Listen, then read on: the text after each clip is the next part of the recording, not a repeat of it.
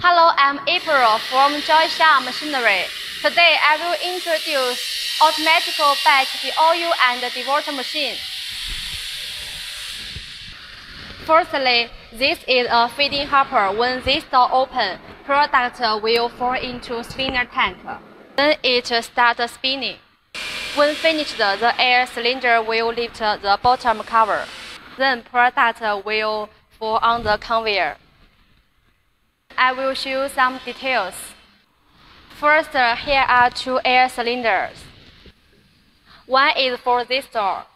The other is for bottom cover. For this one, you can set the door open time. And for this one, you also can set the open time. You can set time from here. It is PLC touchscreen.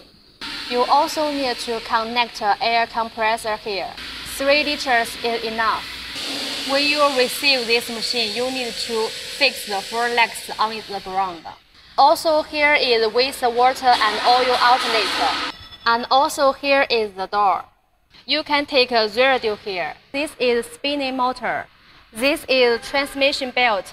When the belt is loose, you can adjust the tensioner. Normally, this part will be under here. Okay, I will introduce you the working procedure again. Firstly, this hopper will receive products continuously. When it reaches time, this door will open and release product, then close. Meanwhile, this hopper will receive product continuously.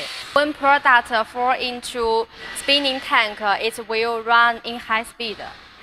When it reaches time, then the bottom cover will open and release product on the conveyor. Product will forward on the mesh belt. The mesh belt running speed can adjustable by this motor.